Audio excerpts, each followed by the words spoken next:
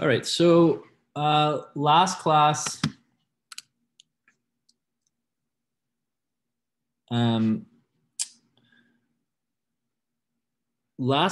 we looked at the majority of the F-tests that fall out of a two-way ANOVA experiment. Okay, so we basically studied we studied three F-tests that can be utilized after running a two-way ANOVA. In total, there are actually 4 F-tests. So there's the model utility test. There is the test of interaction.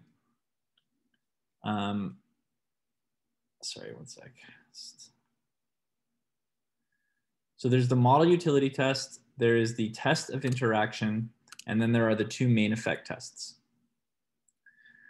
In each case, the way that we run the tests, as we can actually see from our previous examples, are more or less analogous to how we would run any F-test. The difference is just what we are asking on each of the different steps of the test. I'll just leave this, sorry.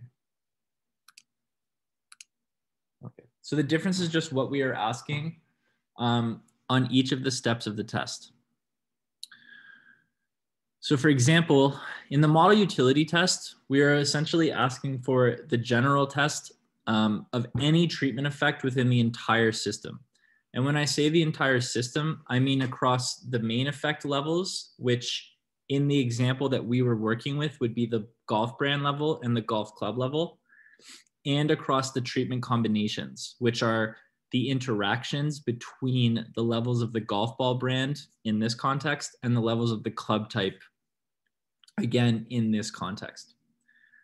So the model utility test effectively asks, is there any evidence of a difference or an effect anywhere in this entire system? Okay. Now, once we conduct the model utility test, the next step is to determine if we should run the test of interaction. So the model utility test is basically like a precursor for running each of the different tests in the two-way ANOVA table.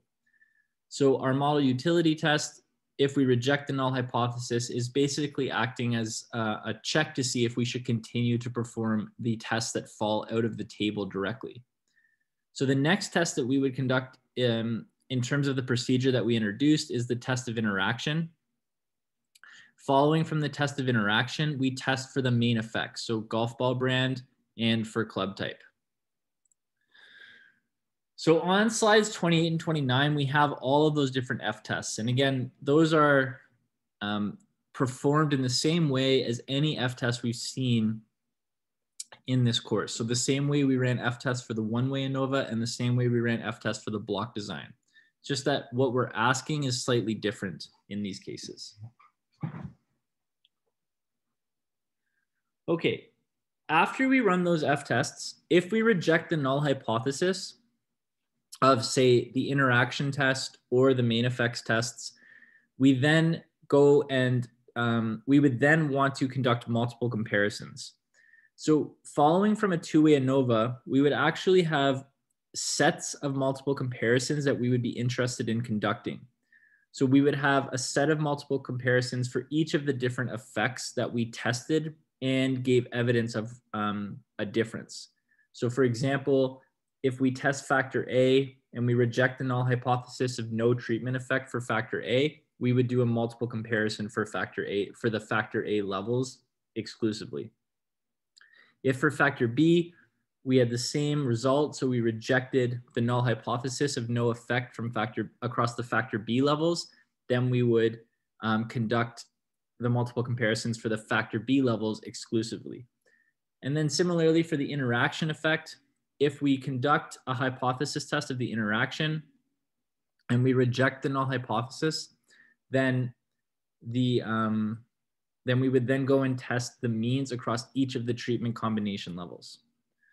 Okay. All right, so on slides 30 and 31, we work through the illustrations of how to compute the margins of errors for each of the different types of multiple comparisons we would want to perform.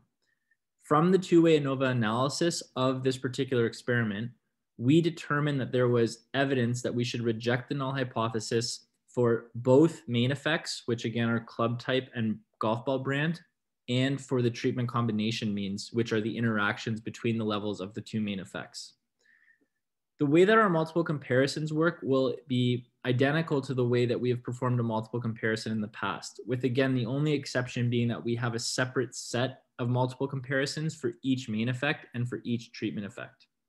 So once we compute the margin of error, our next goal would be to calculate the mean difference between the means for the levels of the main effect and for the means of the treatment combination levels. Then we would compare the absolute difference of those means to the margin of error.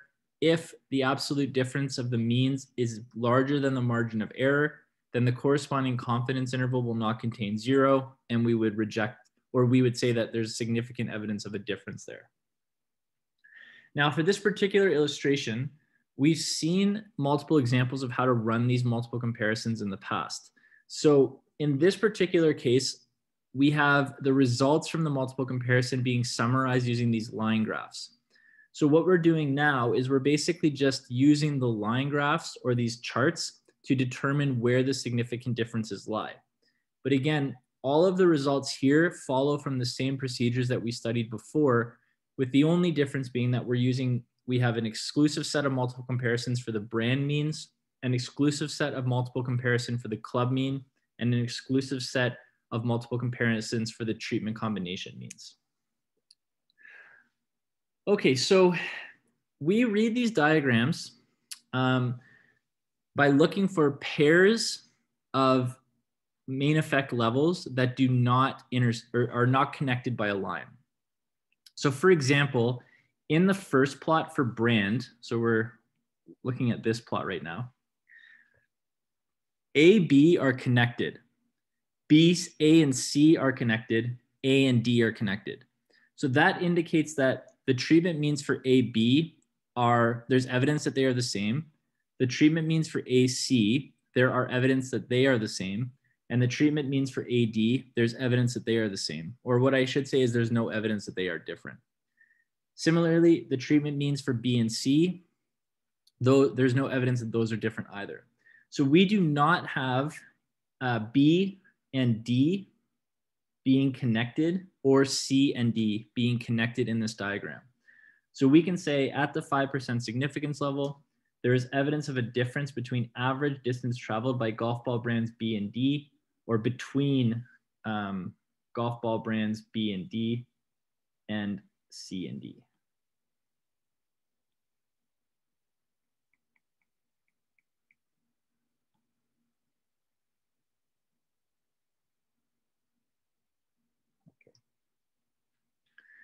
Right. Similarly, for the club type, you can see our diagram is shown here. We have treatment, and then we had two types of clubs. So this multiple comparison is actually just a standard t-test of the difference between two means, because we only have two means in this particular, or two levels to consider for this particular main effect.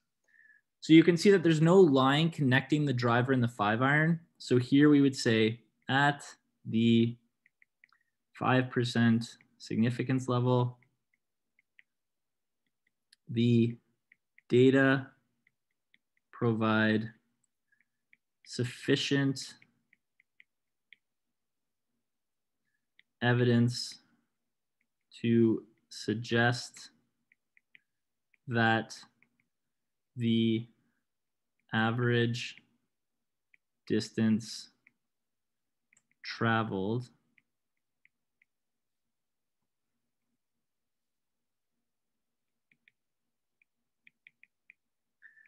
by balls hit by either a driver or 5-iron differ. So basically we're just saying that the average distance a golf ball travels when it's hit by a driver is significantly different than the average distance a golf ball travels when it's hit by a 5-iron, which if you've played golf before is a pretty reasonable expectation considering that the driver is the club you would usually use first for most standard length holes. It's the club that hits the bar the farthest. And the 5-iron is a middle of a packed iron. So it has a fair amount of loft on it.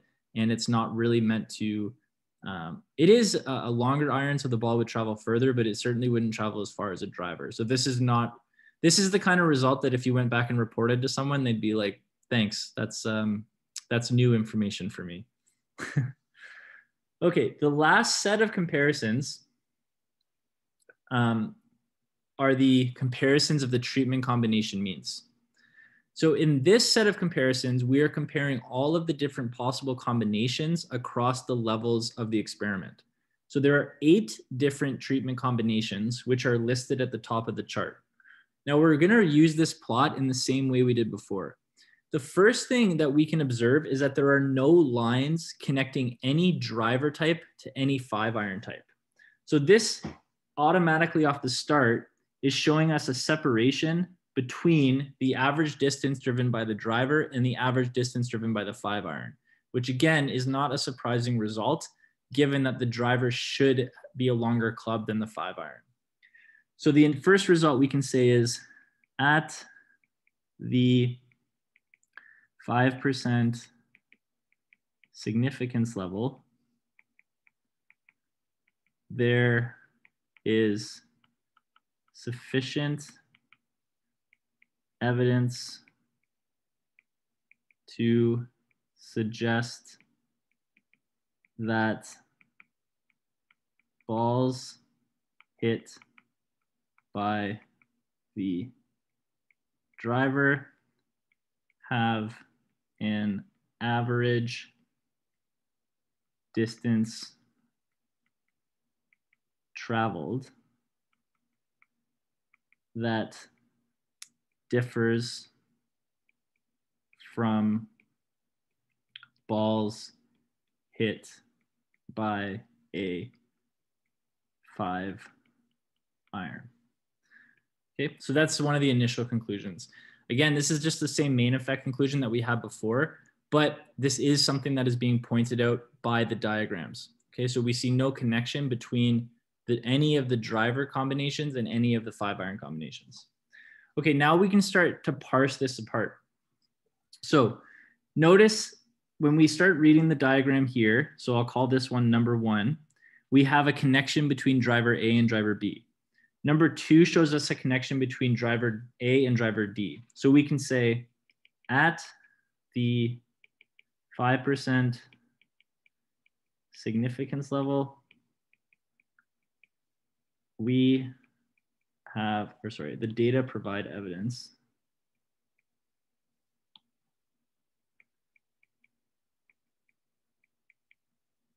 sufficient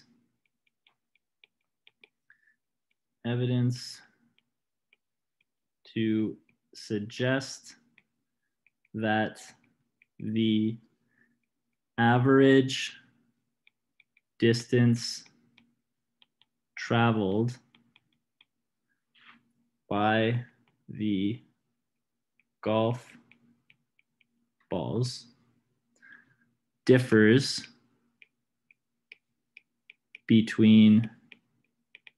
Okay, and now what we can do is just start listing them, each of the different combinations. So we have the general opening statement here. At the 5% significance level, the data provides sufficient evidence to suggest that the average distance traveled by the golf balls differs between, and then we would say driver A and driver C. So we can see that driver times A and driver times C do not have a line connecting them. So that indicates a difference.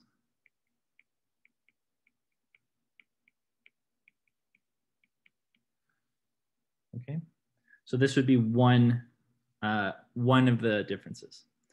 Okay, now if we continue, we can see driver B and driver C are connected. We can see driver B and driver D are connected, and we can see driver C and driver D are connected. So the only evidence of a difference between the treatment combinations within the driver set are driver A and driver C, which indicates that there's something about golf ball A versus golf ball C that can create a difference in the amount of yards collected when hit by the driver. Now we can do the same thing for the 5-iron. So we can see for the 5-iron, A and B are connected, A and C are connected, A and D are connected, and C and D are connected. So the only thing missing here is 5-iron times B and 5-iron times C. AB, AC, AD, CD. Yeah, so we're just missing BC and BD.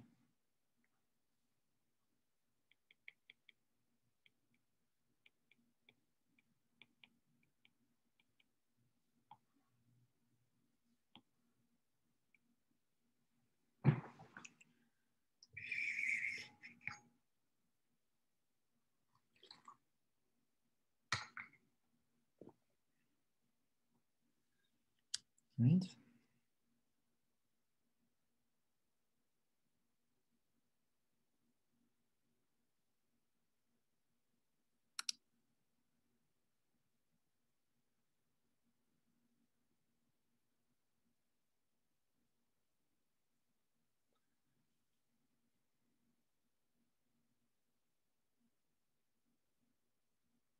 Okay.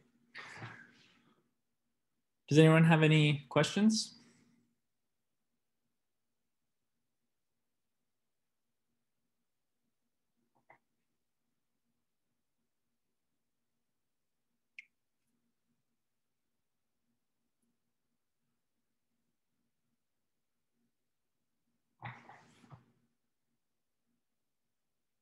Okay. Okay, so that brings us to the end of the analysis part of the two-way ANOVA design. So again, we have basically our standard set of hypothesis tests with the inclusion of that overall model utility test to start off the testing procedure. Following each of the individual tests from the ANOVA table, we can then conduct separate sets of multiple comparisons for each main effect and for the interaction effect.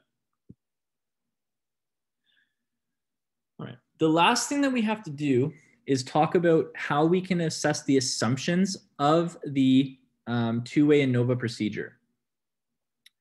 Now, the assumptions of the two-way ANOVA procedure are effectively the same as the assumptions of the one-way ANOVA procedure and the assumptions of the completely randomized block design. The first two assumptions are that we collect independent, simple random samples. That can be verified using experimental design. The last two assumptions are that we have constant variance across all treatment combinations and that we have normality or that all observations are normally distributed. Now, to check for normality, we can do the same thing that we did in the case of the completely randomized block design and the one-way ANOVA. We can construct estimates of the residual terms, which are shown in the table on slide 34. And then we can create a QQ plot of these residual terms. If that QQ plot it shows a linear relationship, then we can say there's evidence that the variable of interest is normally distributed. So you'll notice here that I have in red, verify. So each of these residual calculations, you're being asked to check on your own using the two-way ANOVA model, the raw data given on slide 3, and the table of means that was given about 4 or 5 slides back from here. Okay. Now, in general, residual construction for a two-way ANOVA will usually be done through software anyways. So for example, SPSS is something that we can utilize to calculate the residuals of any ANOVA experiment. But each of these residuals can also be found simply by rearranging the two-way ANOVA expression, similar to how we did in the one-way ANOVA case, except that we would have different means available to us.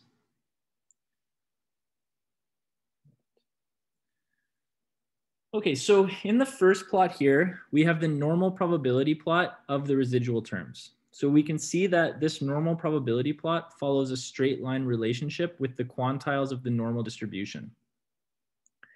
In the second plot, we have plotted the residuals against their mean values. So this plot, although it looks a little bit unorganized, is effectively a collection of 4 residual points being lined up at each of their different corresponding means. So we have a set where I drew the first line, we have a second set here, we have a third set here, a fourth set here. Okay, and then in this plot, we have a set here, we have a set here,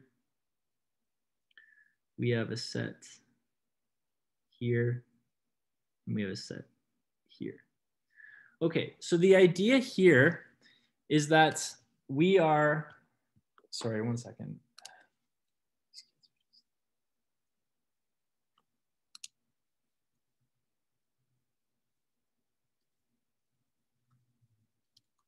Sorry.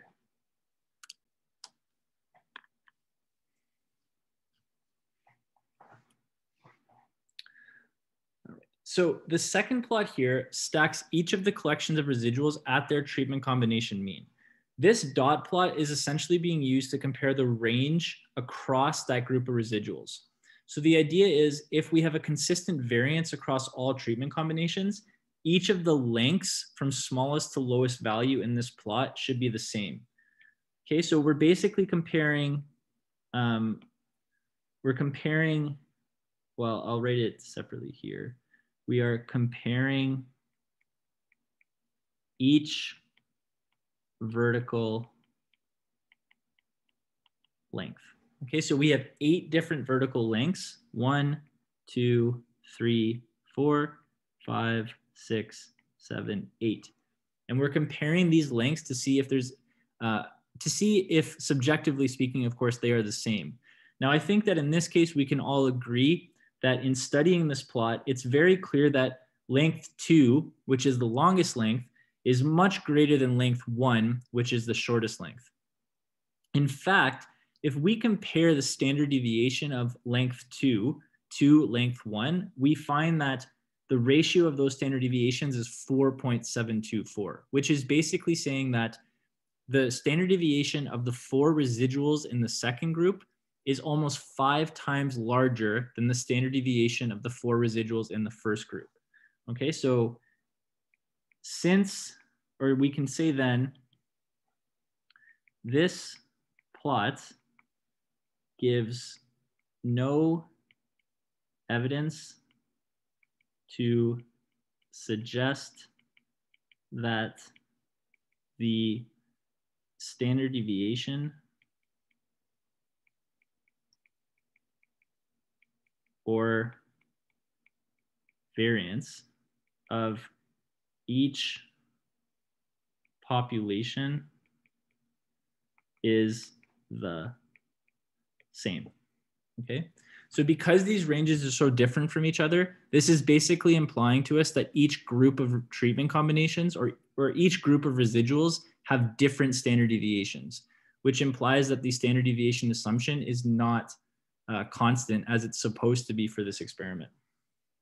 Further here, since 4.724 is greater than 2, we have evidence of a difference.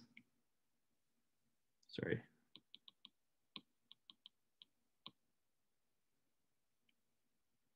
Of a difference in standard or in variances.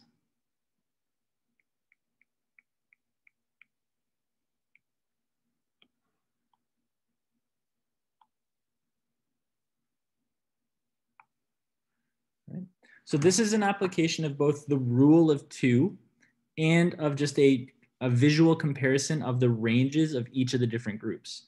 Now we could do the same thing using box plots, for example, and we can check to see if the range of those box plots are equivalent. But in this case, we just used a dot plot diagram, but it would be the same idea as using box plots. Okay, so that brings us to the end of the ANOVA unit. In the ANOVA unit, 3 types of ANOVAs were tested or were studied: the one-way ANOVA, the two-way ANOVA, and the completely randomized block design. The one-way ANOVA and the completely randomized block design will be the subject of lecture quiz number 2, which is on Monday. In addition to studying the differences and similarities between these 2 types of ANOVA, you'll also be interested in reviewing how multiple comparison and assumption checking work for each of these procedures. So that will make up the majority of what quiz 2 is going to be asking you about. Now that we finished studying two-way ANOVA, we're going to move on to the next unit in the course, which is on non-parametric statistics. So non-parametric statistics start in lecture set number 8. In this lecture set, we are going to study what is called the sign test. The sign test is a non-parametric test that acts as an alternative to a one-sample t-test. The motivation for this unit is to learn about hypothesis testing procedures that we can utilize when the normality assumption is not intact. So you may have noticed throughout this course that we have made an assumption about the distribution of the observations that we are working with. When we attach a normality assumption to a set of data that we have collected, we are actually setting up what is called parametric hypothesis testing. The reason that we refer to these as parametric hypothesis tests is because the normal distribution has 2 parameters associated with it, the mean and the standard deviation, and we are assuming that we have, or that we can estimate these parameters and that they describe the population that is of interest to us. Now, most often, and we've seen lots of examples of this throughout the course and through lab, we know that that normality assumption is not always reasonable. Many times, the residual values deviate from the linear pattern that we would expect when studying a normal probability plot. So this set of material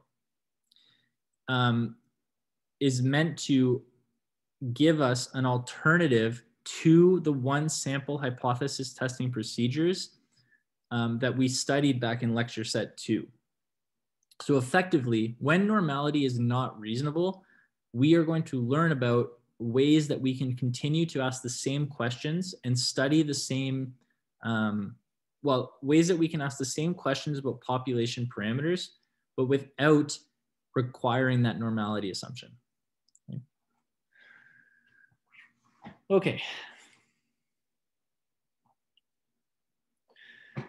Now, what is it about a population being non-normal that is detrimental to the hypothesis testing procedures that we have seen before? Well, let's suppose that we have a distribution of, the variable of interest has the density curve shown on slide number 3 here. So this is the density curve of the distribution that represents the population values of interest. So this is clearly a non-normal distribution.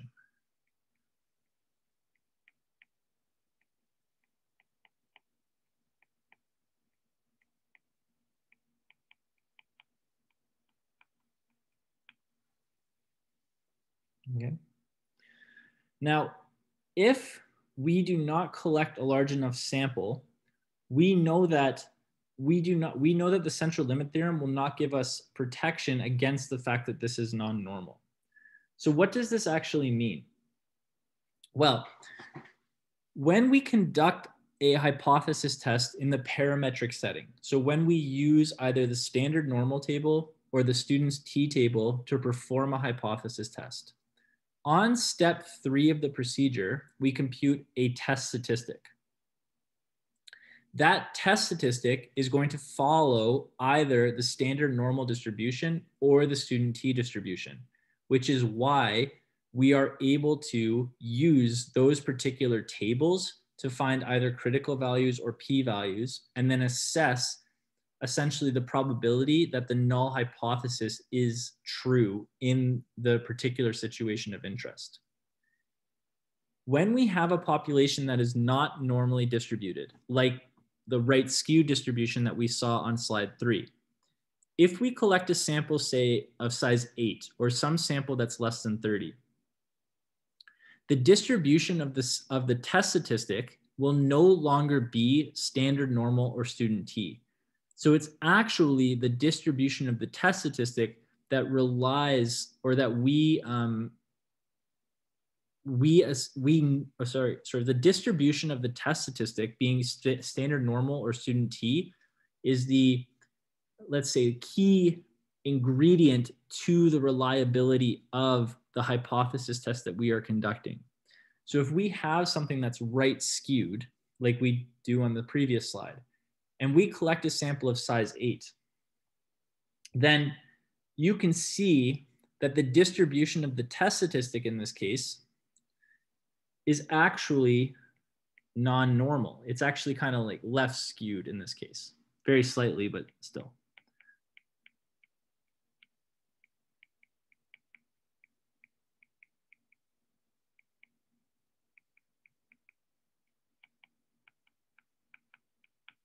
Okay.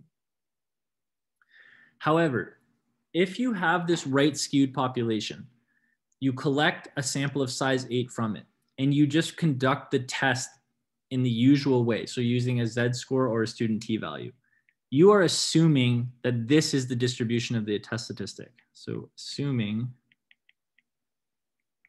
this is distribution of test statistic.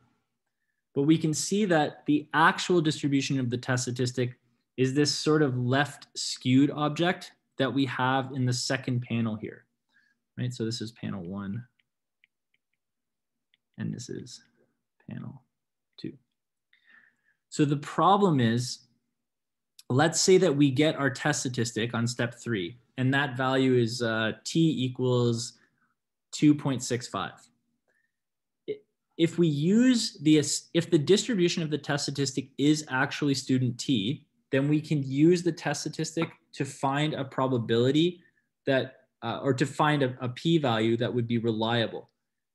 But if the distribution of the test statistic is not actually students t, and it's something like what we have in the second panel here, that when we go to find that probability, we're essentially going to be looking in the wrong place for that particular p-value. I should have said not. So probability means p-value. So there's a chance that by using the student's t curve, well, actually, it's not just a chance. If that normality assumption is not intact and we do not collect enough information from the population, we're going to be using the student's t curve or the standard normal curve to find a p-value or critical value when those distributions are not actually the distributions of the test statistic in that particular case. So essentially, it boils down to us using evidence that's unrelated to the case that we are studying, if you will. Okay, so you want to make a decision about a particular null hypothesis. You want to use your test statistic as evidence, but when you go to use your test statistic as evidence, you're looking up a p-value or a critical value in the wrong place, which means that that evidence is not useful for that particular problem. So those assumptions that we place on the distribution of the population that we are studying, they are there so that we can be certain that the test statistic is following either the standard normal or student t distribution. So when it is impossible for us to actually validate that normality assumption in particular, the main consequence is that the distribution of the test statistic is not going to be students t or standard normal. And therefore, using those tables to find the p-value or critical value would be inappropriate and incorrect.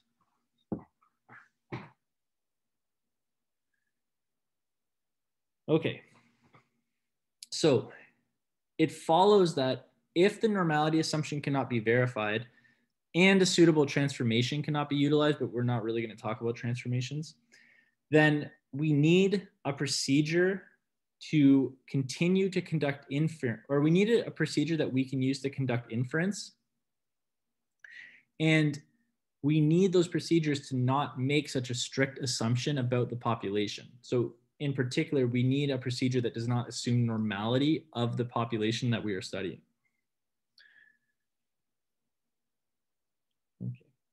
So our non-parametric statistical tests are distributional or free of the distributional assumption. So these are sets of hypothesis tests that do not assume normality. So compared to the parametric tests, the non-parametric tests have limited distributional assumptions. Okay, so they're not as strict in terms of assumptions. They are based on ranks of the data. So they actually utilize another classification of the data. So rather than taking the raw values themselves and computing, say, a mean and the standard deviation, we tend to rank the data from smallest to largest in value, and then we operate on the ranks directly. Okay, so these tests can also be used when analyzing what would be called ordinal data, so ordered categorical data, they can be utilized when analyzing ordinal data, where the parametric tests, it wouldn't be as appropriate.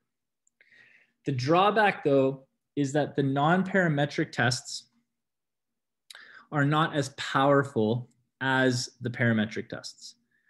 When we say power, I mean in the statistical sense. So you might recall that the probability of type to error is equal to the probability that you fail to reject H0 given H0 is false. Power is equal to 1 minus probability of type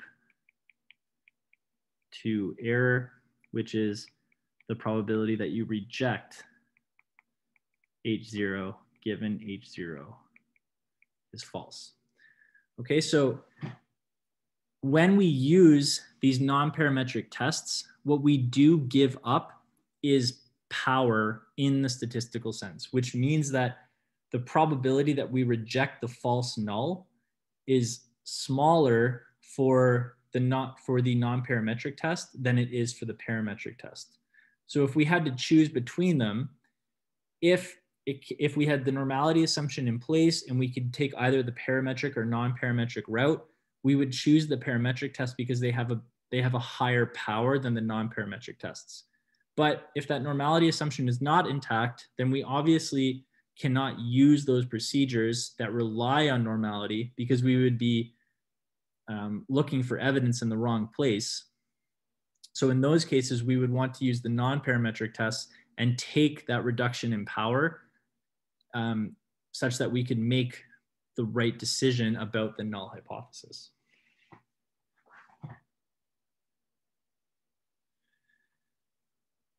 Okay, so we are going to study in this lecture set the sign test. In total, we're going to talk about 4 different non-parametric tests. So the sign test, the sign rank test, the Wilcoxon rank sum test, and the Kruskal-Wallis test. The sign test is an alternative to the one sample t-test. And essentially what we're going to see are alternatives to the 2 sample t-test and to the one-way ANOVA. The sign test sets up a null and alternative hypothesis that are used to make a decision about the center of the distribution. So although, so the sign test, instead of testing the mean directly, it actually tests the median. So eta 0, which is shown here,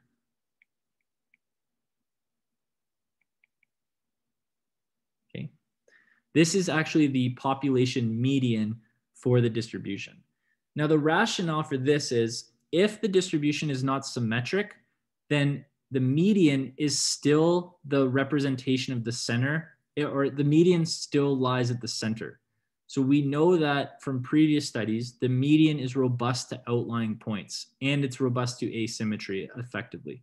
So the median will always be at the midpoint of the distribution. Now, if the distribution is symmetrical, the median and the mean will be at the same point because we know that they both sit at the middle when the distribution is symmetric. So in that sense, the median is a better representation of the center because it stays at the center regardless of the shape of the population. The sign test makes no distributional assumption about the data. Okay, so we are free to run this test in pretty much any situation. The test statistic here is calculated using a count of the values that are above or below the hypothesized median. And we'll see examples of how this works in a bit. But effectively, we rank the data and then we just count how many of them are above the hypothesized median. All right. Didn't skip anything, did I? No. All right. So like every hypothesis test, the sign test can be conducted in 6 steps. Okay. So we have no distributional assumptions, but we do assume that a simple random sample was collected before we conduct the sign test. The 6 steps of the sign test are: step 1, state the null and alternative hypotheses. These will be of 3 types, but they will all be about the population median. So we have the lower-tailed, the upper-tailed, or the two-tailed test about the population median. On step 2, we would declare a significance level for the test. On step 3, we will compute the test statistic for the sign test. On step 4, we're going to compute the p-value. Now, computation of the p-value is different from how we've seen p-value computation in the past because we are using the binomial distribution in this case with probability of success 0.5. So we're going to review the binomial probability formula when we work through the steps of this test. But in the next lecture set, we'll introduce the signed rank test. And the signed rank test is the preferred alternative to the one sample test, but we need to define the sign test before we get there. So the computation of the p-value for the sign test, although it will seem a bit tedious, it's not something that we need to worry about too much as we progress through the material. And then on step 5, we make our decision about the null and then on step 6, we conclude. So it's a standard hypothesis test in terms of number of steps. Again, we have 2 types of hypotheses for the sign, or 3 hypotheses that are possible for a sign test. The two-tailed, upper-tailed, and lower-tailed tests are all applicable here. The only difference is that we are talking about the population median rather than the population mean. So you can see that the forms of the 3 tests are the same, but in each case we have eta rather than nu because we are not going to be directly discussing the population mean. Okay, so the test statistic for the sign test is a count of the number of values that are greater than or less than the hypothesized median. So we let little s plus count the number of values that are greater than the hypothesized median, and we let little s negative count the number of values that are less than the hypothesized median. So in the case of the upper tail test, our test statistic will be the count of the number of values that are greater than the hypothesized median. In the lower tail test case, the test statistic will be the count of the number of values that are less than the hypothesized median. And in the two-tailed test case, the test statistic will be the count of either the number of values that are less than the hypothesized median or the number of values that are larger than the hypothesized median, where we take the value that is larger in that case.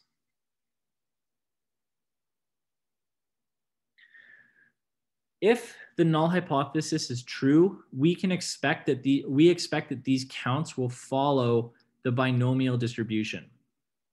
So our p-value will be computed using the binomial probability formula, which is given in equation 1. So essentially what we're going to be asking here is, what is the probability of observing a count that is at least as large as the one that we did observe when we conducted the test? So our binomial probability formula is going to be utilized to find the probability that x is greater than or equal to either s plus or s negative, or less than or equal to s negative in the case of a lower tail test.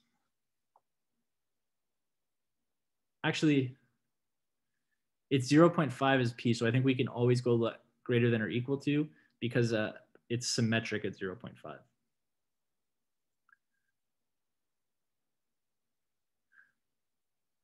Okay, yeah. So I was being strict. Never mind. Right. So, so effectively, what we're going to say is there's evidence there's evidence to reject the null hypothesis if either S negative or S plus are much larger than the other. So essentially, if S negative and S plus are very similar, so if S negative is 5 and S plus is 5, we would expect the null hypothesis to be correct. But if S negative is very different from S plus, like say S negative is 8 and S plus is 2, then that would likely give evidence against the null hypothesis. Similarly, in the cases of the directional tests, we would expect S plus to be much larger than S negative if there's evidence that the hypothesized median is greater than the pre-established value. In the case of the lower tail test, we would expect S negative to be larger than S plus if there's evidence that the hypothesized median is actually, or if the population median is less than the hypothesized value. And in each case, we're going to, again, compute the p-values using the binomial probability formula, where for the upper tail test and for the two-tail test, we'd find the probability that S is larger than or equal to the observed test statistic. And in the lower tail test, we'd find the probability that S is less than the observed test statistic. However, again, I'm confident that we can do all of these as upper tail calculations because at 0.5, the binomial distribution is symmetric. Okay, so I only have I'm actually out of time now. So on Wednesday, I'll review the steps of the sign test, and then we'll work through the 2 examples. And then following that, we will look at the signed rank test, which is the subject of lecture set 9. Okay, so as a reminder, we have lecture quiz 2 on Monday, and assignment number 4, I believe, is due next. Yeah, assignment 4 is due next Friday. And that covers lecture sets 6 and 7. Oh, and I think lecture lab assignment 3 is due on Monday as well, which is the ANOVA and CRBD lecture set. So that would be lecture sets 4, 5, and 6. All right, so if you guys have any questions, please let me know. And otherwise, I will see you on Monday for the quiz, and then I'll talk to you on Wednesday, which will be our next actual lecture.